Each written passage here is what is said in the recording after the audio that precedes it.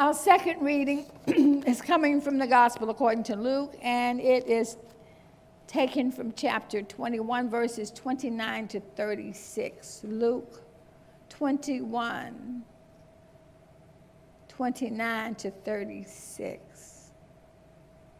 That's the New Revised Standard Version from which I am reading. Luke 21, 29 to 36. And it's recorded, then he told them a parable, and this he is Jesus, mind you. Look at the fig tree and all the trees. As soon as they sprout leaves, you can see for yourselves and know that summer is already near. So also when you see these things taking place, you know that the kingdom of God is near. Truly, I tell you, this generation will not pass away until all things have taken place. Heaven and earth will pass away, but my words will not pass away. Be on guard so that your hearts are not weighted down with disputation and drunkenness and worries of this life, and that day does not catch you unexpectedly like a trap. For it will come upon all who live on the face of the whole earth. Be alert at all times, praying that you may have the strength to escape all these things that take place and to stand before the Son of Man. The word of God for the people of God.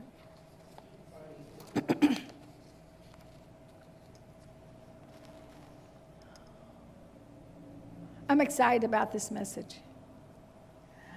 First, I'll start by saying that the hottest temps in U.S. history ever recorded was 134 degrees in Death Valley, California on July the 10th, 1913. That's also the hottest temperature ever recorded anywhere on earth. On that day, July the 10th, on 1913, it was 134 degrees. Now I'm saying that, and that was in Death Valley, California, but I'm saying that to say that when you want to kind of whine about the weather, if you can whine about the weather, why don't we just glorify God in the midst? Because you can think cool. You can really think cool. And you don't have to have, you don't have to be a Navy SEAL to think cool. But you can be in a hot place and think cool. If you can be in church and think foolish thoughts, you can think cool. U.S. Today has reported that is going to be a problem this summer because of the sweltering temperatures and the smoke. There's no way, they say, that they can stop the fires from burning in Canada, and there's no way they can control the smoke that still seems to come all the way to the nation's capital. I've seen footages of that. And it's interesting that it comes in that direction, and it's even come as far as to North Carolina, and once it was here in Virginia. So when it rains and it pours and it thunders and it lightens, we are grateful to God that he's clearing the air for us to breathe. So when you're tired of the traffic because of the rain, think about the air as being purified. When you just want to have a little issue about it raining all day or all night, or the grass is growing so fast because of the rain. If that rain doesn't soak in that earth, we'd be in a bad way. If there was no rain, we'd be in a bad way. So I just wanted to make mention of that. But it has been reported that as long as those fires keep burning, there's going to be a problem, according to the Weather Prediction Center. And so what we can do is thank God when we have clear air. And do some breathing exercises and enjoy it. And when it gets a little fuzzy, put your mask on. Don't just put yourself out there. Put your mask on until you go inside a building. When God issued the masses a couple of years ago during the COVID, he was giving us a shout out that he want to breathe, we want to breathe, all God's people want to breathe. Breathing is important. But sometimes it takes a mask to really give it a second thought of how important and how comfortable it is to breathe. So until we get our act together, God will do what he has to do to get our undivided attention. But according to the USDA's 2012 agriculture census data, California produces the nation's largest assortments and volumes of fruits and vegetables. They lead products in broccoli and artichokes and kiwis and plums and celery and garlic and cauliflower and spinach and carrots and lettuce and raspberries and strawberries. And 1/3 of California's farmland is used to grow vegetables that we have the pleasure of enjoying. Our fruits and vegetables come from all over the United States, but California leads production by a huge margin. So when you hear about the landslides and the mudslides and the earthquakes in California, would you be kind enough to immediately start praying? Alaska is the producer of potatoes. Arkansas, it's rice. And they rank 3rd for poultry and egg production and 4th for cotton. California is also known for its grapes and makes some of the best wines, I'm told. Colorado is known for potatoes. Connecticut for its apples. Florida for its oranges, tomatoes, melons, cucumbers, and peppers. Georgia for its peanuts and watermelons. Hawaii, macadamia nuts. Idaho produces potatoes, as we know. Illinois, pumpkins, and Indiana, tomatoes. Iowa, peas. In fact, that's where Clarence Bird's first frozen peas began in 1920s in Iowa. Kansas, known for potatoes. And Junius Groves proclaims to be the first African-American millionaire west of the Mississippi to amass his fortune by growing more bushels of potatoes per acre in Kansas than anyone else in the world. Kentucky is known for pumpkins and Vermont for maple syrup. Virginia is known for her apples. She offers 15 different varieties of apples, mind you. We also produce peaches and grapes and pumpkins and potatoes and soybeans. And I'm saying that to say all 50 states contribute to our produce, to the things that we eat. So whenever they are affected, it bothers us. That's why we should pray ye for one another. And yes, we are our brother's keeper. The title of the message this morning is Summer. And when we think of summer, we think of those beautiful salads. And we accent them with chunks of chicken or shrimp or tuna. We make them all fluffy and pretty. And we may not ask God to bless it. But we would just want to pray for those farmers that are out there in the heat of the day. Even though we have machinery doesn't take the time to pick an apple without bruising it. Machines don't do that just yet.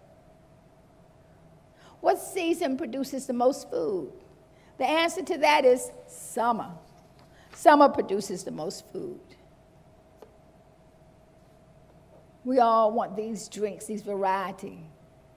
And that's the summer is employment for immigrants and farm workers. Summer is tasty vegetables and fruits for smoothies. What does summer really mean when it applies to the Bible? Because, see, they didn't have this kind of thing like we have, a calendar. They had a way of tracking time and days, but it was different. It was years ago, millennials ago. The question is, what was summer then? Throughout the Bible, summer is often portrayed as a season of blessings, harvests, and God's abundant provision. It symbolizes the fulfillment of God's promises, the richness of life, and the manifestation of God's faithfulness. From the scorching heat that tests the resilience of individuals to the flourishing crops that sustains community, the various facets of summer offer profound reflections on faith, perseverance, and the cycle of life.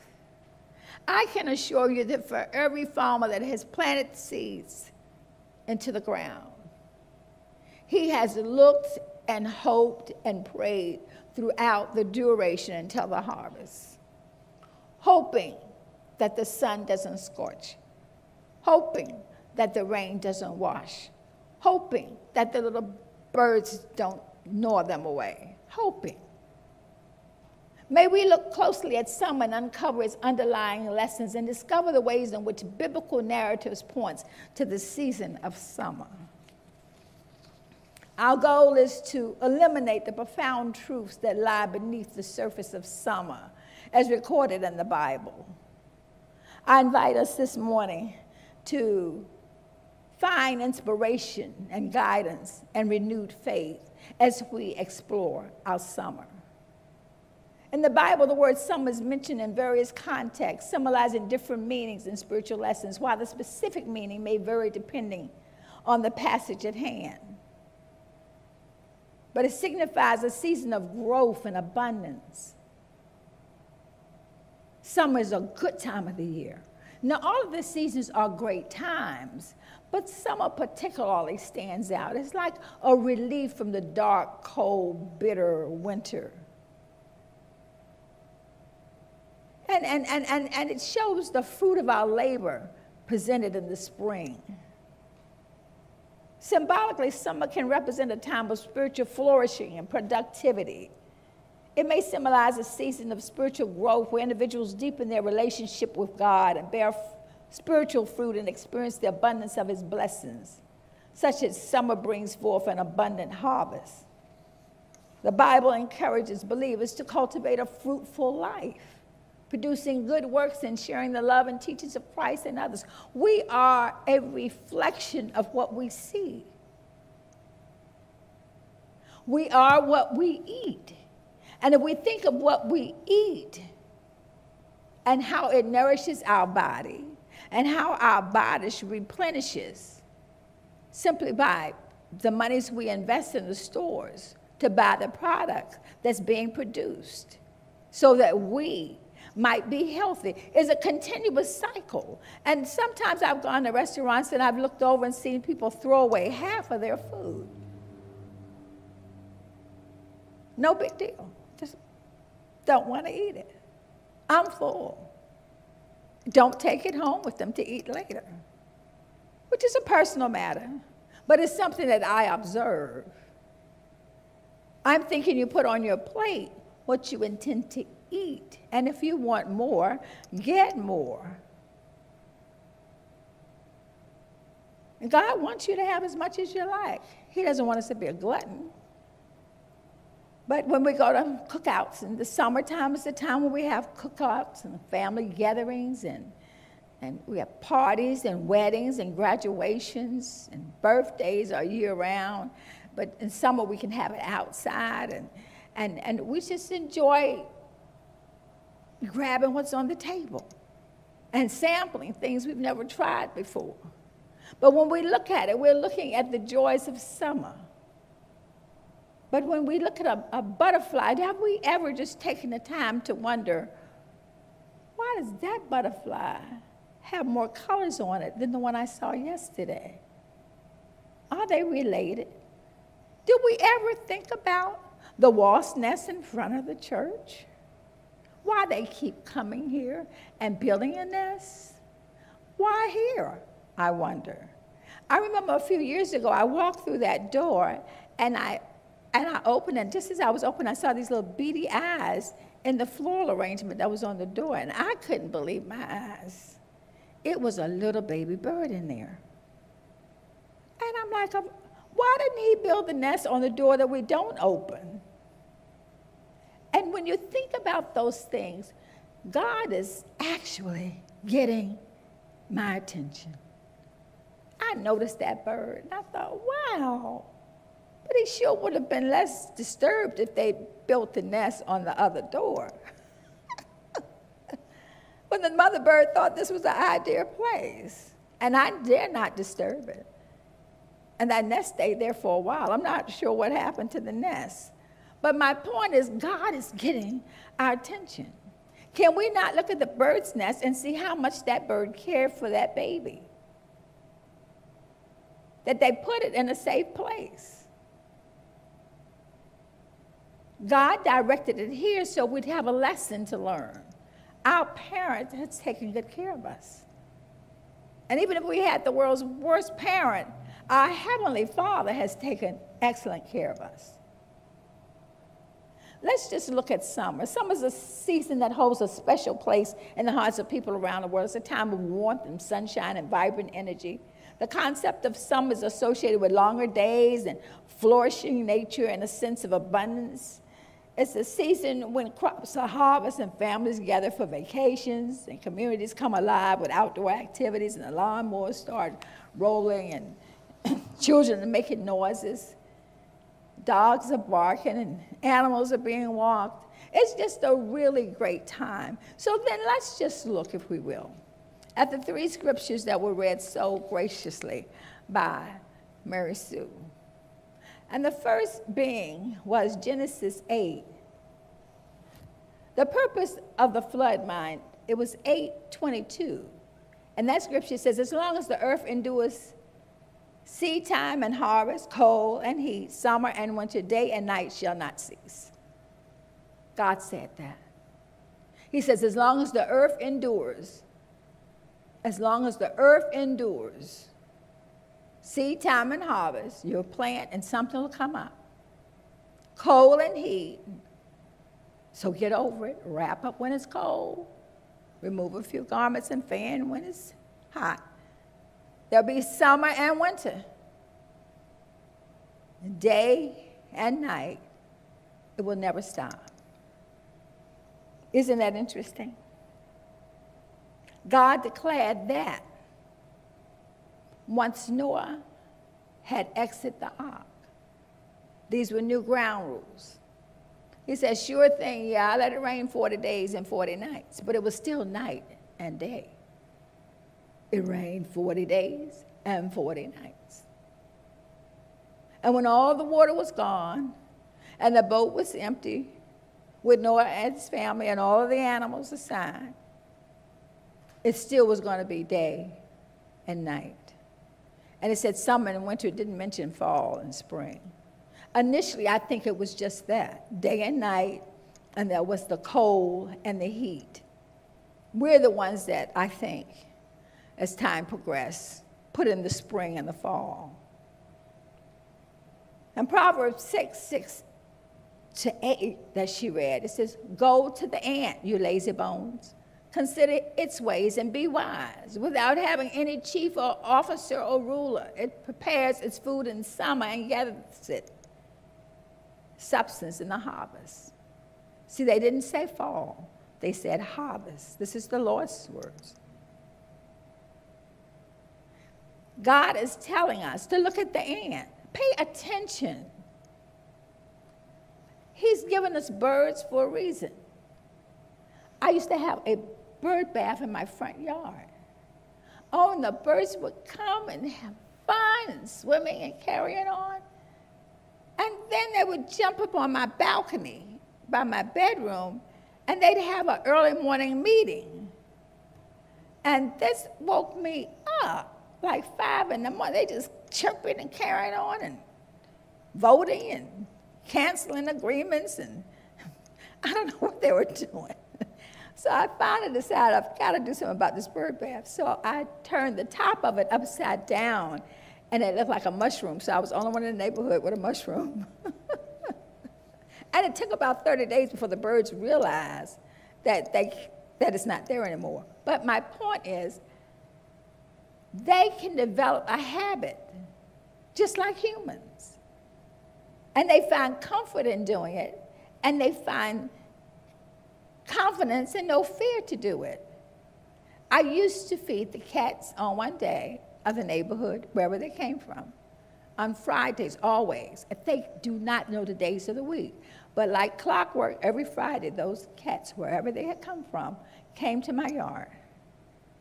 They cannot read signs, and they don't know the days of the week, but every Friday they were there, and like clockwork, every Friday I fed them. In addition to that, I fed the birds on the other side of the house. So the cats didn't bother the birds, amazingly. And I did that, well, I lived in a bigger place and had lots of land and that kind of thing. And that worked out perfectly. And I was like, look at God. And I sit and look out of the window and watch them. They didn't bother each other. And every now and then a stray would come in and cause some confusion, as happens in any neighborhood. But for the most part, it went really smoothly. And God lets us know He has uniformity. The ants have an assignment, and they do their assignment. Every animal and creature does what they're designed to do except humans. We're just so smart, we just can't hear. We can't see. We can't reason. Our will is just so self-centered and so self-focused. So then we look at Psalm 74, 16 to 17, which is the other verse that was read. Yours is the day, yours also the night. You established the luminaries in the sun. You have fixed all the bounds of the earth. You made summer and winter. The psalmist is declaring that this is God. He made the stars. And I don't know if you ever go out on the porch at night or just take a walk and look up to see the sky. Every now and then I see red lights and I know it's an airplane. But I look at the stars. They look so far away. I see moons every now and then, a full moon, half moon, a quarter moon, and that makes a difference because some babies are born at certain times and the moons have an effect on that. So does the tides in the water. The moon has an effect on it. Everything works together. And in the summer, all of it is so bright. It's not like it is in the fall or the winter. It's just vibrant. It seems to have energy. And so when we look at Genesis 8:22, we're finding that God is not changing. He makes a remarkable promise regarding the stability of the earth's cosmological stability while the earth remains. We know that the earth will be destroyed by fire and be made in a new heaven and a new earth, but that's yet to come. And then it'll be just day forever. There'll be no more night in the new heaven and the new earth. When God burns up this planet and everything in it and on it, and he'll build a new, it'll all be day. And God's sun will be the sun. It would be the light, the illumination. There'll never be darkness.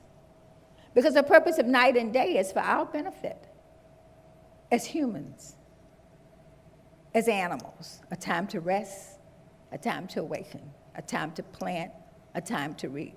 That is the purpose of night and day, a time to be born and a time to die. So we're looking at summer. God promises the seasons will continue as the seasons are caused by the very delicate balance of the earth's tilt and the very narrow window within which the earth revolves around the sun. And one tiny shift would completely upset the seasons or make the earth uninhabitable. One little off movement of the orbit would cause us not to live on this planet. And we need not panic or worry, because God has already said there will be night and day, and he's going to hold it together. He's going to hold it together for us. We thank God for that. Proverbs tells us, the scripture gives us to see the innate instinctive nature of the ant who takes advantage of the summer together for the winter. He looks on a lazy man who lacks wisdom and fails to see it in the little busy creatures at his feet. We just don't take summer to pay attention. We don't. Some people go to the lake in the summer and they fish. They go early in the morning before the sun gets high. And they never catch the same fish. Same lake, but always a different fish. There's a lot to learn from that. May we awake during the summer to the wisdom that we find in insects and butterflies and ants and birds. May we seek God's wisdom during the summer, seeing things that had really laid dormant during the cold season. Even your pets are happier in the summer.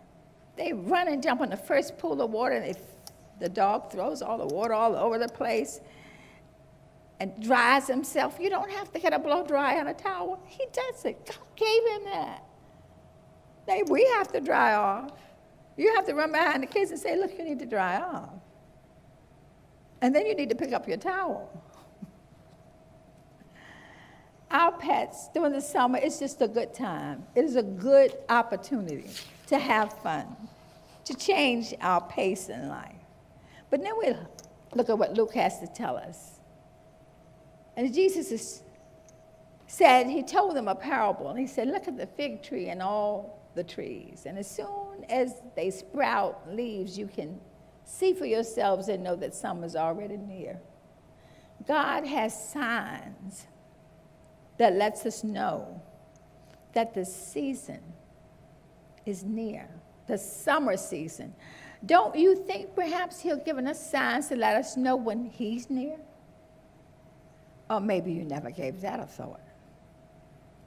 Well, he says further on, he says, so when you see these things taking place, you know that the kingdom of God is near. Because he's in charge of the sprouts on all trees. He's responsible for all fruits and berries. When we see these things, don't we think God is near? God is in the bottle of water. Should I waste it? Should I toss it? Should I give God thanks? I would think so. We want to acknowledge him. The more we pay attention to him, the more summer remains. Because summer is bright and the light is extended and the days are longer. And summer can go on in our heart and our mind for as long as we permit it to. Or you can just shut down in the winter and be depressed and stay in darkness and close your windows down and not let the sun in. But he goes on to say, truly I tell you, this generation will not pass away until all things have taken place. The generation of the human life. Heaven and earth will pass away, but my words will not pass away. He says, my words will stay the same. Be on God, so that your hearts are not weighted down with disputation and drunkenness and the worries of this life. And that day does not catch you unexpectedly like a trap. And I'm sure you've seen something caught in a trap. Hopefully we haven't been caught in one. But certainly we've seen a trap, even in a movie. It happens quickly. Doesn't give warning. It doesn't ring any bells. It just happens quickly. And then you're stuck and you can't get out. For it will come upon all who live on the face of the whole earth. Be alert at all times, praying that you may have the strength to escape all these things that will take place and to stand before the Son of Man. So what are we doing? We're paying strict attention. We're walking in the summer, and we're seeking communion with God. We want to enjoy this summer like never before because it has its numbered days. And then the fall will come, and the beautiful trees will lose their leaves. And then we'll have more raking to do. So if you're thinking about complaining about cutting the grass, then the leaves are going to come. So you might not want to complain at all. You might just want to rake the leaves, get a good rake while they're on sale. There are ways that we can enjoy the summer. God says this is the message for today, is the summer. What is the meaning of summer? It's of harvest, and fun times, fresh air.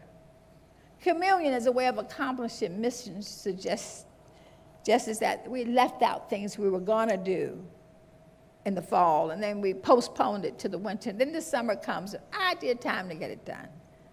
A wonderful time to take care of those chores. And you feel better at it. You don't have all those clothes on you. You kind of got your arm sleeves all rolled up.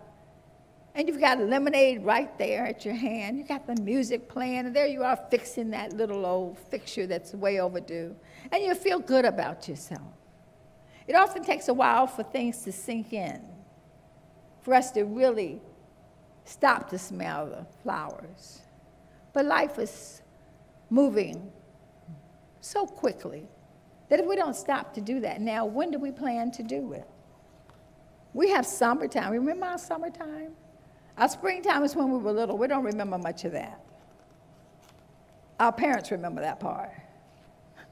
But the summertime of our lives, that's in our young adults, up to maybe 50. We're having fun, and we're doing things, and we're growing, and we're planning, and there's never a dull moment. But then one day the fall of life will greet us. And certainly the winter. But we can always have the mind and the hope of summer. Summer is a great time. It's one of the seasons that mentions in the Bible. As I said, it doesn't say fall. It doesn't say spring. It simply says winter and summer, hot and cold. So this summer, may we do some really fun things like spending intentional time in nature. Take some strolls, take some walks. Actually scrub your pet without taking them to the grooming place. See how much fun that can be. I had a friend who cut her dog's hair. Well, one side was longer than the other, but the dog didn't know. She was going to save money with her bright ideas. Reflect on summer imagery. Explore biblical passages. Take your Bible and read it this summer in your lawn chair. Just spend a little time just browsing. Turn off the news. No matter what's going on, God's got us. Express gratitude every day. Find something that you think is beautiful. A plant. A child. Those darlings are cute, believe it or not. Right, Ross? Even though school is closed, they are sweethearts out there. Encourage them. Share them. Yeah. Say, hey, buy them a popsicle or something. You know? Make their day. So they can go home and say, you know, this lady just did that. I don't know why, Mom. She stood right there and told me to go in McDonald's and get whatever I wanted. And she gave me $5 or $10 or whatever. Never had anybody do that before. What a good memory for a summer to remember, especially for a lot of young people who won't be going anyplace for the summer. It's extremely hot. I was going to visit a friend in Phoenix, and it was 3 digits. I thought, we'll do that later. Let's wait until the fall. We do want to go out and have some fun. But to conclude, we explore the meaning of summer in the Bible and uncover its significance, and we know that we can compare the scriptures. If it's a good, powerfully warm scripture, count it as summer. And you say all scripture is powerful and pleasant. Well, it depends on how we receive it. The Lord is my light and my salvation. Whom shall I fear? Take a deep breath. Greater is he that is in me than he that's in the world. And take a deep breath. I can do all things through Christ who strengthens. Whatever scriptures that you have retained, recall them, speak them.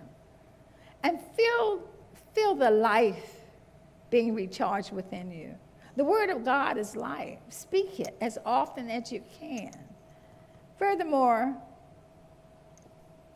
thank God for the summer, the heat of it, the discomfort that might come with it.